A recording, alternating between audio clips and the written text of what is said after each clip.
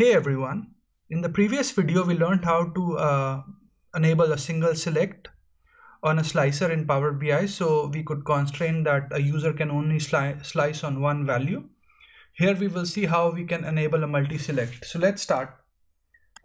What I will also do is I will upload this file to GitHub and leave a link to the file in video notes so you can download the file and do the tutorial along with me. So let's start.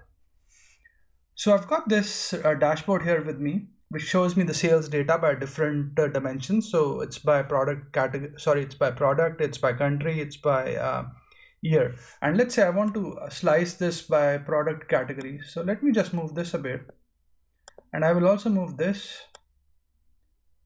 And let me get the slicer here. So I'll just click on, so I've already got dim product category open. I'll just select this and drag it here. And what it does is it creates a table. So I'll just convert this to a slicer. So I'll just go and click on the slicer visual and it gets converted to, as you can see, it gets converted to a slicer. Now, what I can do is I can select multiple values. So one is I can't select multiple values unless I press the control button. As you can see, it only lets me select one value at a time. But when I select the control button, I can select multiple values. So you can see as I select the slicer, the values or the visuals change and the data is also changing on the right hand side.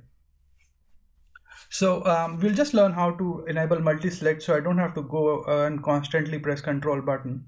So with the slicer selected, I go to the format tab and then I go to selection controls and I will just turn this off, multi-select with control. So I turn this off. And you can see it automatically becomes like a checkbox. So now I don't have to press control. I can go and or I can add values or remove values and so on.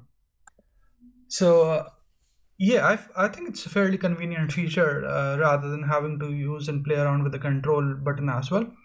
I hope you find this video useful and thanks for watching this video. Please do subscribe to my channel if you enjoy what I'm doing and do like my videos. Thanks a lot. Cheers. Bye.